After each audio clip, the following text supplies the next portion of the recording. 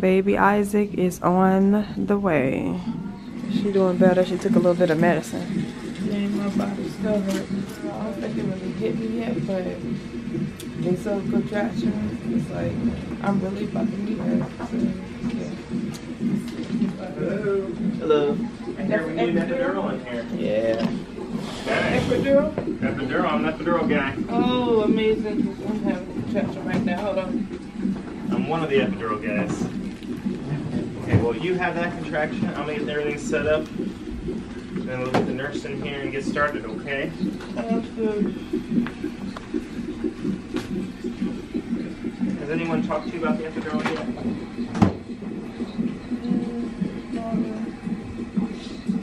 Not really. Did you sign the consent form? Yeah. Okay. Yeah. It was just minor, but I didn't know if it was going deeper into conversation about it. Okay. Well, what questions do you have about epidurals? I really don't. Have you ever had one before? No, this is my first pregnancy. Okay. First time for everything. So the most important part about the epidural is positioning. The better position you get in for the epidural, the easier it goes in and the less risk we have of taking a long time or causing an injury that we don't want, okay? Yeah, I know it's supposed to go in your back. But still, that's about what I know. Yeah, and you're going to get in kind of a funky position as well. We'll have everyone else on this side of the room while we do it. The positioning for this is very, very weird. When we're ready, what we're going to tell you to do is we're going to tell you to drop your chin kind of in your chest, slouch your shoulders, and you're going to kind of wrap yourself around your baby, okay? What that does is it pushes out your lower back, which is kind of a weird thing to do, okay? Is that what I'm doing? Yeah, that actually is pretty good. You're doing a pretty good job right there. Much better than last night. Okay. Cold cleaning, so this is just to prevent infections. Infections are bad, as we all agree. There's no needles near you. I will let you know before anything happens with the needle, okay? The worst part is going to be the very first part as well, right?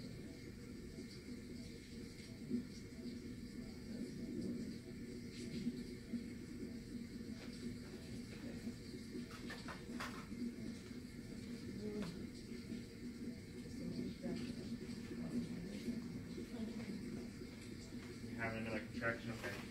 As soon as this contraction's over, let me know, and I'm going to put on the draping and get started, okay? Okay, so this is a clean, sterile drape. No reaching back behind you after I put this on, okay?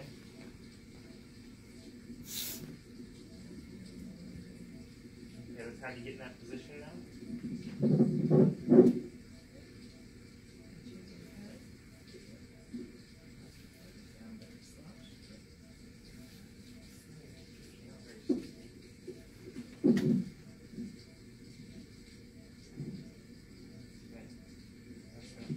Spot right there.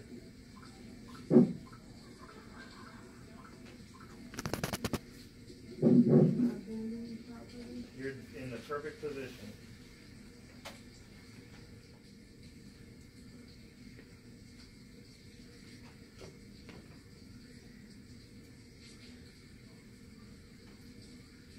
Okay, are you ready? You're going to feel a pinch and a burn. 1, 2, 3, pinch. And there's a little bit of the burn, okay? This is just the numbing medicine for the bigger needle. The worst part of the whole thing.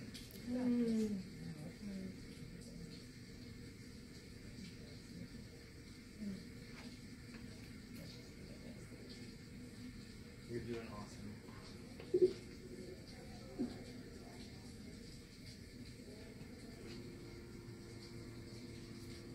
Okay, as the needle's going in, you're going to feel maybe little pops. That's normal, it's just going through the ligaments. If you feel that it's not in the middle, let me know, okay? Sometimes you can tell that it's a little off to the left or a little off to the right. We want it to be right in the middle. Sometimes it's in the middle, you also just don't feel anything.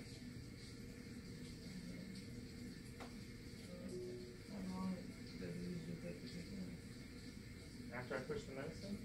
Usually within 3 contractions, it's all better. Some people notice it after the first contraction. Okay, we're almost done.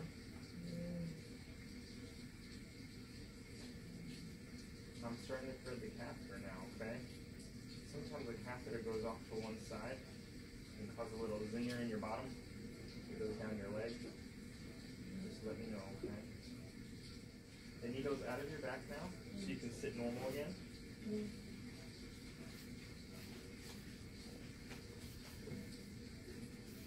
Test dose is just to make sure we're not in a blood vessel or anything like that, which can happen, but it's extremely rare.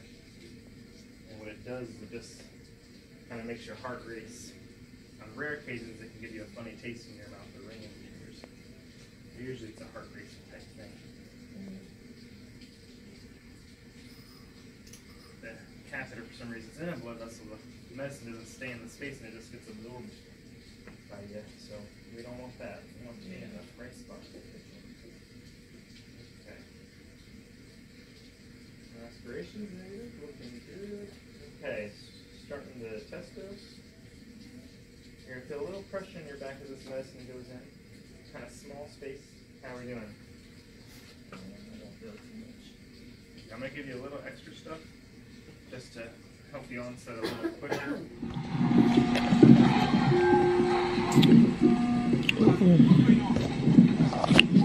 I look so dusty. So dusty. I look so basic. I can't.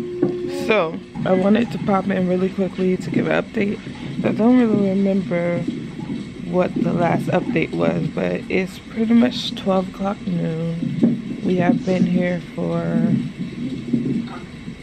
maybe 5 hours, I think. 6, 7. No, it has to be longer than that. We've been here since like 5. Wow. I don't know, like 7 hours. But I did end up getting the epidural because, child, I couldn't take it. So, after epidural, we kind of been switching around. I did get some other medication. I think, what was that, Zofran? For nausea? Yes. Yeah, so I got Zofran for nausea because I'm just sick on and off and get bad heartburn. So now the update as far as my cervix, I am a 4.5 and we're progressing. Really kind of loopy, I guess you can say. And you see I was able to put on my gown, child. I'm out here. So I got my gown on and we just gonna see how things go. Mama Dula gave me a peanut ball. You see her over there living her best life. She's over there. She's the best or whatever. Look at David just... She's saving David right now. I'll tell you that much because David is watching Black Panther and he is not caring about me. He was not caring about me and my life. Do that. You talk bad now. I don't talk bad. I talk facts. And he was there lending a helping arm while watching movies. I was actually surprised. I'm surprised how much you are just chilling. I thought you would have been worse, but you're vibing. It's a long day. I know, so you got time to just chill. Yeah. You know, this morning he was gone, putting everything in the car. Child, he was ready. He was throwing everything, just... He the one told me to get ready to go to the hospital. Yeah. We ain't gonna do this no more. Yeah. Go right now. Yeah. He was like, do you think you need to go to the hospital? I was like, He sat there, had his phone out, and timed 2 contractions. She was like, no. He was like, come on. So, yeah. So now, I think they talking Pitocin. Yes. They trying to mess up my life. That's what they trying to do. They trying to give me Pitocin. Make the contraction strong. Oh. So I really need to understand and get this epidural together because it's starting to wear off on my left side. Should I lay on my left side? You can. I think we should do high policy so we can get it covered to hold. So wait, Sit up in the chair. What you want to do? More? Sit up more? Yep, I'm gonna sit like a chair. I'm gonna take this away from your front. Okay, so we about to take this little peanut off, so I'm gonna try to. If I can find it. There it is. No, I don't really want that on the floor.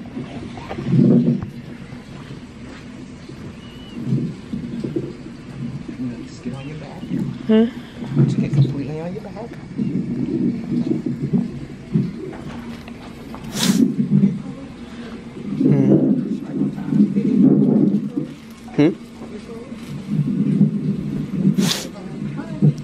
Hey,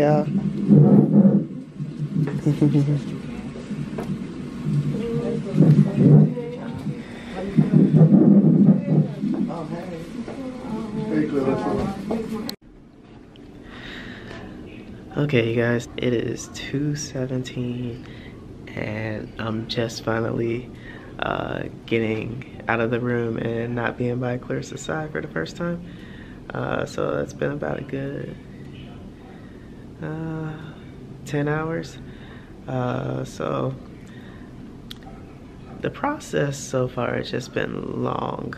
It's a lot longer than I thought it would be.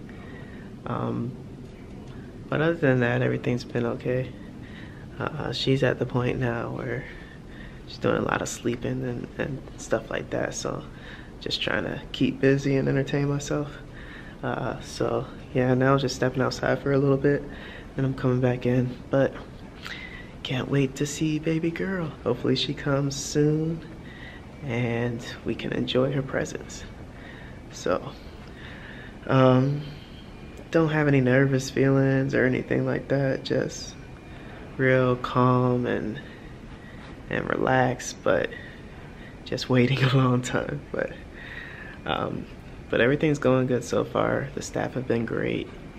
All our family have been great. We've gotten a lot of support. And now we're just waiting on baby girl. All right, hopefully we'll see her soon.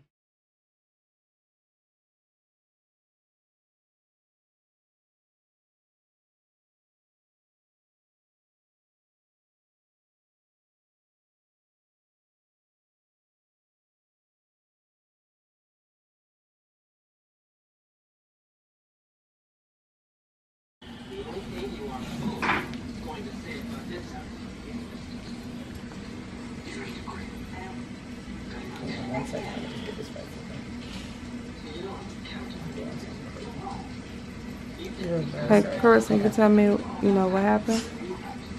No. Overall, it's just, at the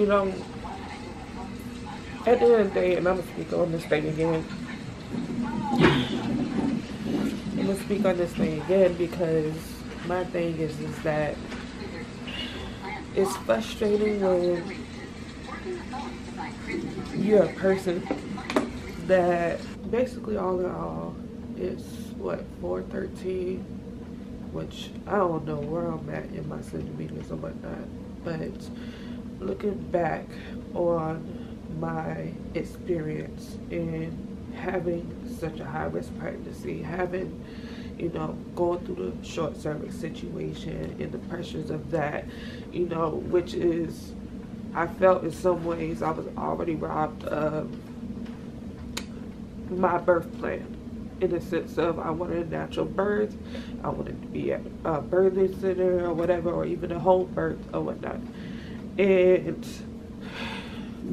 I kind of, because of all my complications, it's the situation of when a nurse comes in and you tell somebody what it is that you feel and they're not listening to that is frustrating. I purposely came out of my own healthcare group to come to a whole new hospital because I felt that the energy would be better. I felt that my experience would be better. I felt that they would be a hospital that cared about me and they were so relaxed. And I felt because of my complications on top of the experience that I want, this was the happy medium to that situation. So I literally went to a whole new hospital, not knowing nobody, just because I have faith, you know. So the situation is that I'm telling them I'm already not 100% happy that I had to have an epidural, because I wanted a natural birth. But at the same time, you gotta flex and flow. You gotta go with whatever it is. Don't worry about what people say. Don't worry about, you know, don't allow people to move you in a way that you don't want to be moved. So I ended up getting the epidural or whatnot, and I felt amazing about it once I had it, because I felt like I'm gonna be able to meet my daughter soon and do that in a way where it was all about her. So I'm getting woken up by heavy contractions and pain and stuff like that. You know, I'm thinking it's going to be a simple question of, hey, help me with the epidural. You know, I'm having all these pains. Just, you know, simply just do it. And they're having the anesthesiologist, which is not the same one who gave me my first epidural. I'm getting woken up by heavy pains and stuff like that. And they're coming in here.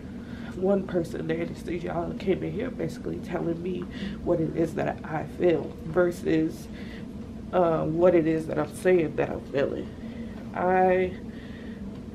The whole reason in the beginning of going natural is because I was afraid of that, of somebody in the healthcare field telling me what it is that I feel when I'm telling them pain. And she was just telling me that I'm feeling pressure. The first thing she said was I didn't push the epidural button as many times as said, knowing that I did more than that. And instead of listening to me, it was kind of like, well, you didn't do it right. Versus like, let me check and see if there's something wrong with the button. Let me check and see, you know, maybe we could give you a different medication or something like that. I just felt like it was like a blame game. So instead of explaining it to me like, hey, this is what we can do, it may not work in the same way that you expected to or in the beginning or whatever. And she was just all in all explaining, telling me everything. And I get her energy, like, instead of telling me, hey, if you push it 3 more times or whatever, and then we're gonna go ahead and give you another heavy dose of epidural, I would have been cool. But she went out there and talked the talk and gave information that she didn't give me personally, which is also a violation that you can't do that, confidentiality, especially if it's to people who's not even over me or whatever, giving my information to other people and nurses that is not over me. So that's already a problem in itself. And then after explaining, apparently she gave the doses of the medication I was asking for, but didn't explain that to me or whatnot, and explained it to them. So now the nurses are coming here, like, I'm the problem. I'm the one that's doing stuff that I'm not supposed to be doing.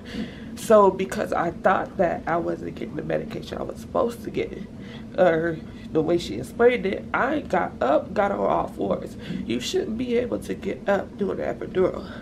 Why am I sitting up? And I feel like the average person, I might as well went natural. I don't want the middle. It's either or. It's no gray areas. It's what I want because it's my birth experience. It's nobody else's. If something happens, I don't want to hear no oops, because they never say sorry. It's like, usually this don't happen, or you're 1%. I'm not a statistic. I'm an individual. It ain't that many people in here right now to be getting this type of experience. And that's what I don't appreciate. There's a way to even basically disagree with me and to communicate it in a loving way to where I can comprehend it and accept what it is that you're saying. But I can't accept it if you're coming here with a heavy energy and then telling me that I'm wrong. I know what I did or whatever. Ask me, don't tell me about myself, because I'm a grown woman and I'm having a baby. At the end of the day, I'm the one pushing up this child, not you. So don't tell me about a machine. Don't tell me about medication. Don't tell me about usually. Ask me what it is ask me what it is that the problem is, and let's try to move forward. Communication. And this is exactly what I was trying to avoid, because y'all know on my channel I talk a lot about the statistics of, you know, black women in the hospital, and mortality rates and death rates is highest in the state of Florida than anywhere in the United States. And that's the reason why I came here, because I felt like it's quality care. And quality care includes bedside manners. And if I'm not getting that, that's a problem, because I won't be progressing. Why am I sitting here worrying about people when I should be worrying about my child? That's a problem in itself. So I'm not going to let people steal my joy, because at the end of the day, there's a bigger picture.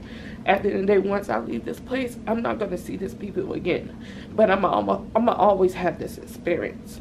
So at the end of the day, regardless if this is you and you go through the same thing and you get overwhelmed or whatever, regroup yourself and don't allow people to steal your joy. Meditate about it, pray about it, and then take a moment and then start over again. And that's what I'm going to do. I know that I have been in my feelings, but at the same time, this is not going to make me not speak up for myself, because they can't do anything to you they can't do anything to you unless you allow them to.